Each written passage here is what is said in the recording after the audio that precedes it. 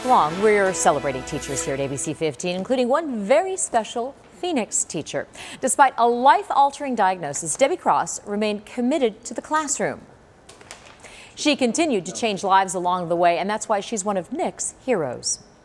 Debbie Cross is passion personified, and what she's passionate about are her students. Some of them don't know how great they are.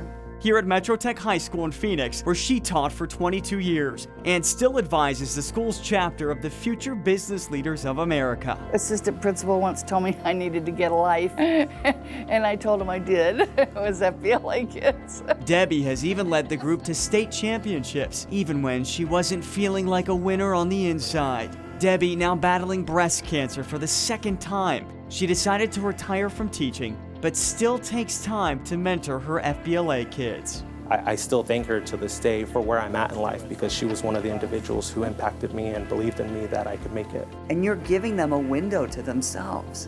And that's really powerful. Thank you. It's a gift. Thank you. It is a gift, but I'm not the only one that's got it. I use it a lot. And Debbie Cross, that is why you are one of Nick's heroes. And to show our appreciation for Debbie, she got a $500 Visa gift card courtesy of your Valley Toyota dealers. Now, if you know someone who has the heart of a hero, head to abc15.com heroes and nominate your hero today.